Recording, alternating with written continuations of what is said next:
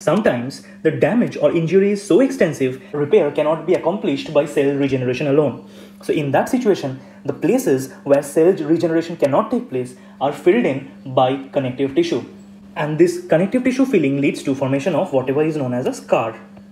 As you can see over here, this is a normal scar.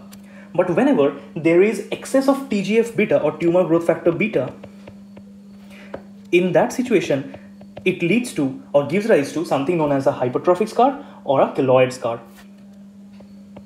Over here in this image, you can see there's a scar which is confined to the borders of the original wounds. Confined to the border of the original wound.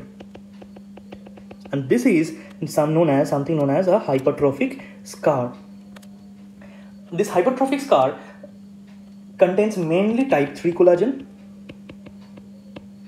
The collagen arrangement is parallel and hence it is confined within the borders of the original wound.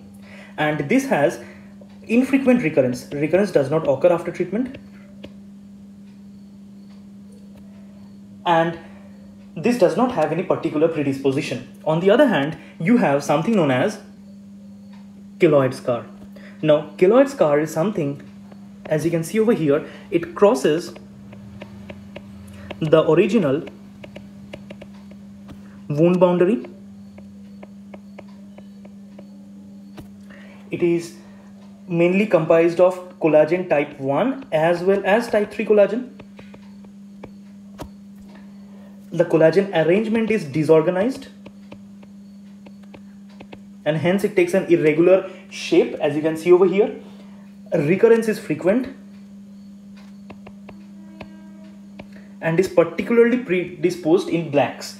Blacks have higher risk.